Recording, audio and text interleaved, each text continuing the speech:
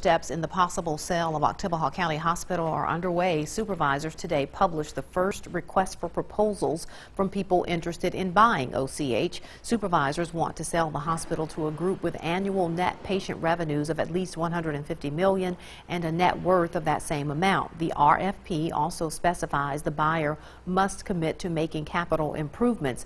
The bidders also have to attach a plan on how they plan to retain hospital workers. The deadline for the proposals to be turned in is set for July the 10th.